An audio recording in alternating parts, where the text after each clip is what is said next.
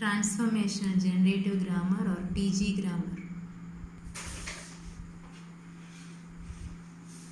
The topic that I present in this module is Transformational Generative Grammar or TG Grammar in linguistics. It's a linguistic theory propounded by Noam Chomsky, the American linguist.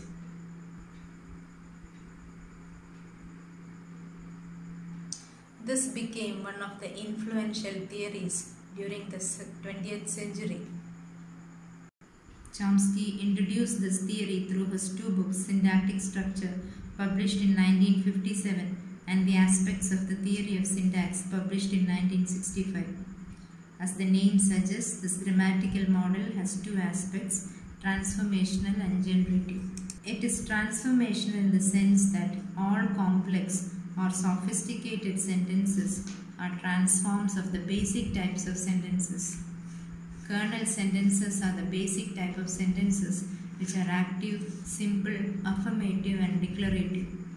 All other sentences are transformations of the basic type of sentences.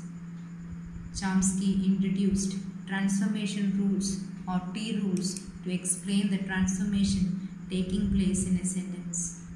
A passive sentence is the transformation of an active sentence.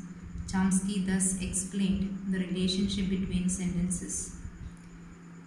Chomsky then explained the second aspect of language, that is the generative aspect, by stating that output, that is the unlimited number of potential utterances of any language, is not the same as the input, that is the limited number of utterances to which any speaker is exposed.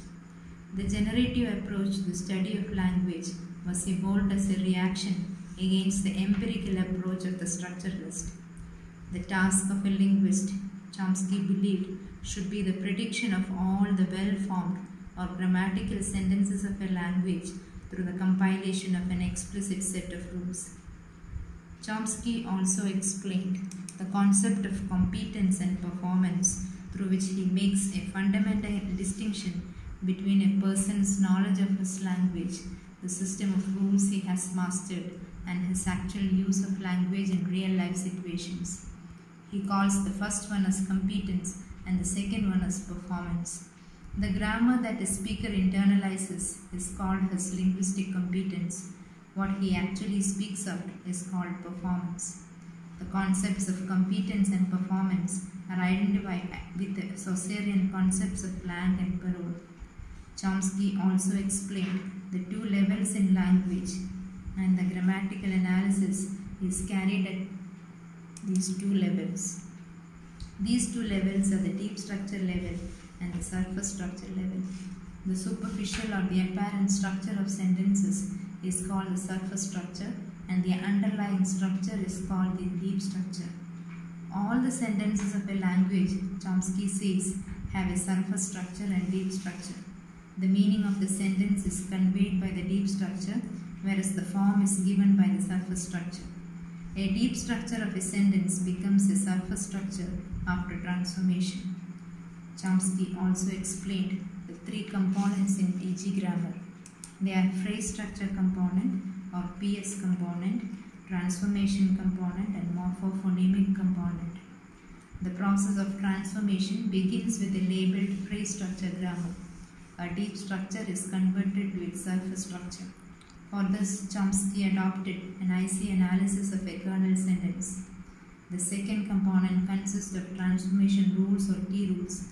Using these rules, the kernel sentence can be changed into a passive or a negative or an interrogative sentence.